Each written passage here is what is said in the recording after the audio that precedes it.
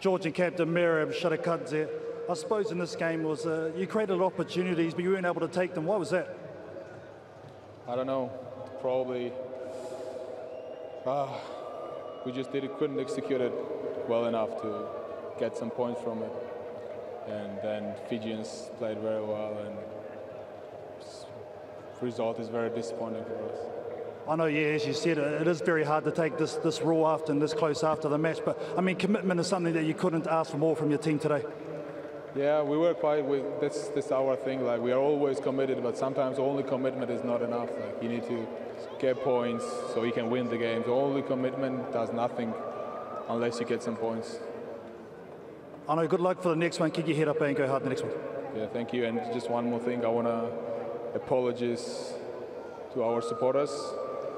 We know how much would this game mean for them, and we're very sorry that we couldn't make them happy. Mate, no apologies needed the way you boys put in today. Good luck, eh? Cheers, mate.